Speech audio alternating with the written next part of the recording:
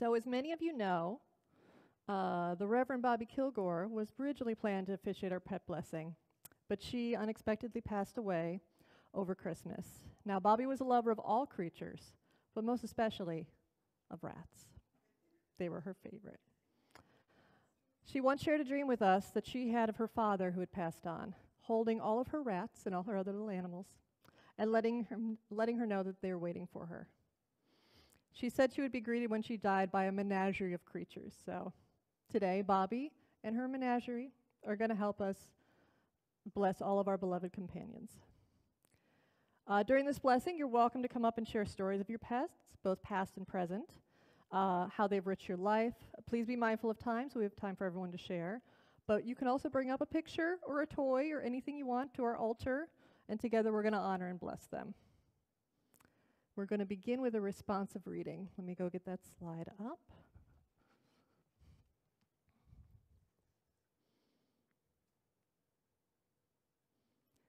And the part that you're going to read is the one that's on the screen. When I indicate to you you're going to read, we give thanks for the animal companionship in our lives and on this earth. So you want to try it? We give thanks for the animal companionship in our lives and on this earth. Very good. Ours is a world alive and allowed with the presence of creatures and critters. Animals abound, interwoven in our human lives and wholly interdependent. This is the interdependent web of all existence of which we are a part. We give thanks for the animal companions in our lives and on this earth. Some of us have known animals who have saved our very lives. Sometimes this is a metaphor. Sometimes it is literal fact. For so many of us, we are better human animals because we have known animals as part of our story. We give thanks for the animal companionship in our lives and on this earth. Animals are not only cuddly and cute, companions of solace and delight. Animals are deeply wild with the capacity to defend, to kill, even the ones who have pronounced tame. Let us always show forms of proper respect for this wild way. We give thanks for the animal companionship in our lives on earth. We bless all animals. We bless those we know and love. We bless those unknown to us who have benefited our lives. We bless even the ones that can harm us, affirming with humility their place in the interdependent web. We affirm the impulse for humans to live in right relations with all other animals on this earth. May we honor our best presence as part of the animal family. We give thanks for the animal companionship in our lives and on this earth. Very good. Okay. Hold on one moment. So traditionally, animal blessings are held on St. Francis Day, which is October 4th. St. Francis is the patron saint of animals and the environment, and he even preached to the birds and befriended wolves. The story goes, a wolf, terrifying and ferocious, who devoured men as well as animals. Francis went up to the hills, and when he found the wolf, he made the sign of the cross and commanded the wolf to come down to him and hurt no one. Then Francis led the wolf into town and, surrounded by startled citizens, made a pact between them and the wolf. Because the wolf had done evil out of hunger, the townsfolk were to feed the wolf regularly, and in return, the wolf would no longer prey upon them or their flocks. Well, we have a lot going on in October, so I wanted to do the service in the spring instead of on St. Francis Day in the fall. So why today? Well, a couple reasons. February 1st is St. Bridget's Day. St. Bridget is the goddess and saint for newborns, representing the first hints of spring and new life. She's associated with dairymaids, herding animals, and like St. Francis, she also befriended a wolf. Now, the king's deer were disappearing, and he was quick to blame the wolves and offered a price for their death.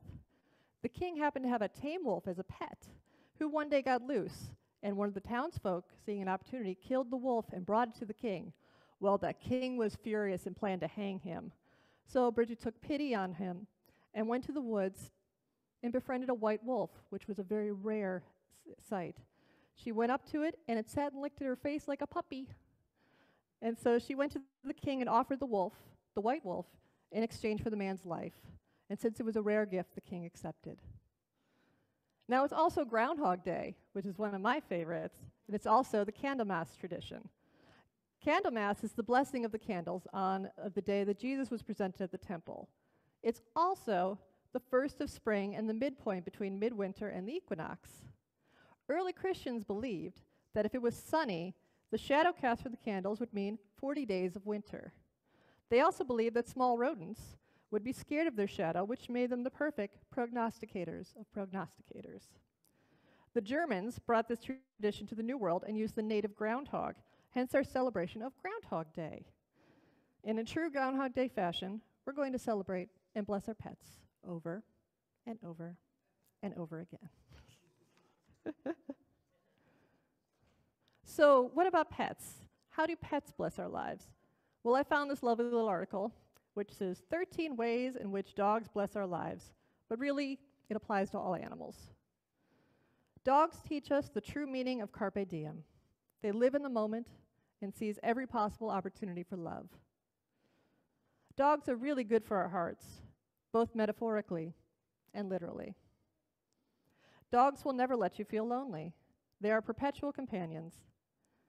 They make us selfless people. They prompt us to move out of our house every day for their morning and evening walks. They force us to live a healthier lifestyle. Dogs make us social people, even when we're introverts. Dogs can sniff out danger, and they're always by your side. Dogs teach us the true meaning of love. Dogs help us to move on from an incident and help us to feel better. Dogs will never betray you, or for anything at all. Dogs reduce stress. Dogs give us a sense of purpose, and dogs and all animals make us happier people. So we've discussed why we love pets, but what about the blessing part? How do we do a blessing? Well, anyone can do a blessing. We do it all the time. In one of my favorite books, Blessing, the Art and the Practice, David Spangler notes, a blessing can be anything: a kind word, a prayer, a ritual, a gesture, an embrace, or a gift. At its heart, giving a blessing is really quite simple. We innately know how to do it, precisely because it comes from the heart, from a sense of caring and helpfulness. Every time you create safety and reassurance before there was fear, you're giving a blessing. Every time you perform an act of kindness, providing money where there is poverty, shelter where there is vulnerability, food where there was hunger, love where there was loneliness, comfort and encouragement where there was despair and depression, you are being a blessing. There is no special technique other than having an open and generous heart and a loving and aware mind. And in that spirit, I invite you all to come up and share your pet. Those who are with us and those who wait for us in the great beyond. Tell us about your pet, and then we'll share a blessing together. If you have a toy or a picture of a treat or something you want to bring up here, you're welcome to as well. I'm going to put up our blessing so you can see it real fast, and then I'll take it down so we can all share in the joy of our pets. So real quick.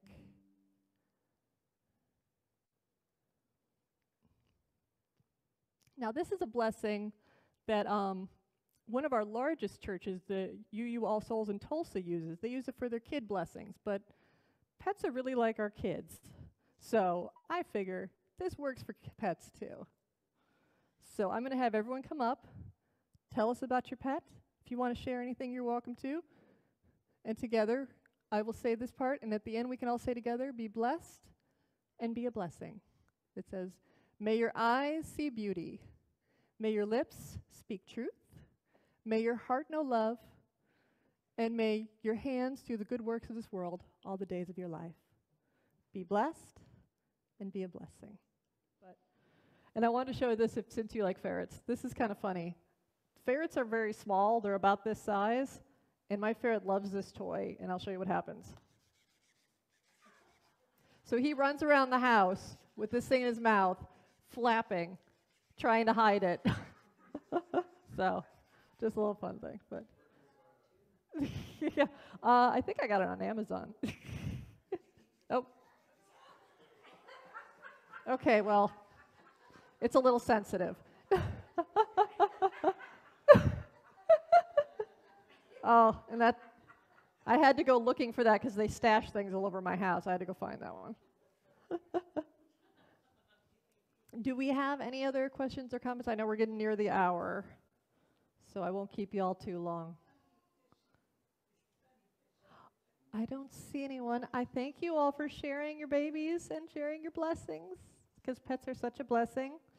And in closing, I'll say we give thanks for the animals who live close to nature, who remind us of the sanctities of birth and death, who do not trouble their lives with foreboding or grief, who let go of each moment as it passes and accept each new one as it comes with serenity and grace.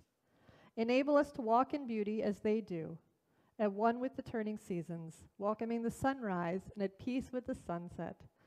As we hallow the memory of good friends now departed, with love, who loved abundantly and in their time were loved, who freely gave us their affection and their loyalty, let us not be anxious for tomorrow, but ask only that kindness and gratitude fill our hearts day by day in the passing years. We give thanks for the animals.